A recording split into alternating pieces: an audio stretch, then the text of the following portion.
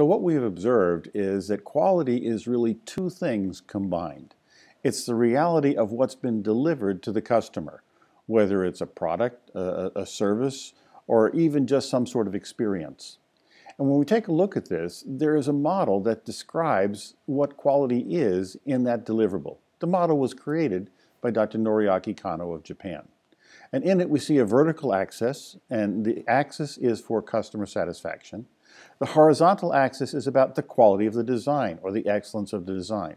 And both go from low to high for customer satisfaction and low to high for quality of the design. And Dr. Kano defined three different functions that describe quality.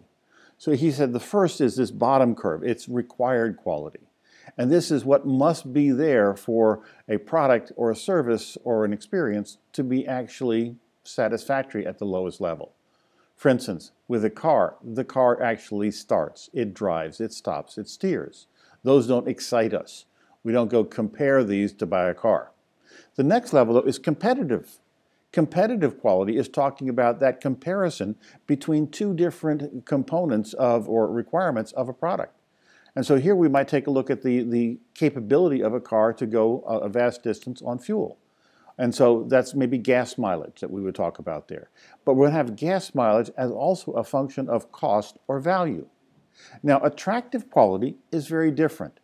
Attractive quality is this thing that even when it's poorly designed, we see it's giving positive satisfaction. And that's because somehow the designers have anticipated that this particular quality is something the customer has not even recognized that they need. And this is what Jobs meant when he talked about make the product so people want to eat it.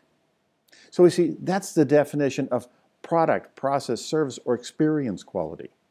The next model is one I created, and it's out about how do we deliver quality. And here we see there's three steps. The first step is understanding what the customer wants.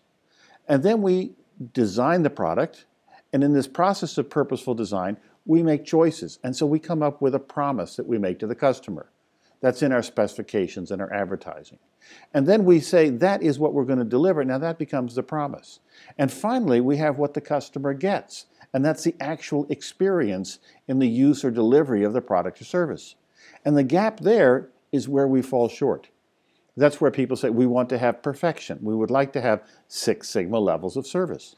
And when we take a look at all of those things together, what we see is that quality is not just a definition.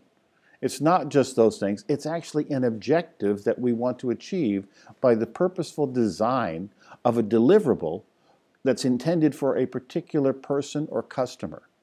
And as we're looking at that, we can set quality as an objective function. And when we set quality as an objective function, what we see is there's really two things we would like to do.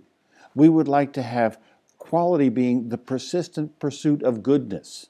Are we doing the things that we need to do to give the right type of experience or capability to the customers? Coupled with, at the same time or simultaneously, the relentless pursuit of badness. Let's not do anything that would harm that experience or degrade that experience or cause waste or loss. And so we have both quality engineering, creating the good thing, and reliability engineering, avoiding the bad things. And both of these have to be judged by the viewpoint of the deliverable recipient. What is the customer thinking about this, and are we actually meeting their requirements for quality? So, as we close this final video, what you can realize is that quality is going to be, in the end, relative to particular things that we do and the way we do those things to create an outcome. And so we want you to have an opportunity to reflect on this. So we have one final question for you to take, and then to compare this in the context of the work that you're doing or the organization, and find out what does the practical meaning of quality apply in terms of what you are doing in your work.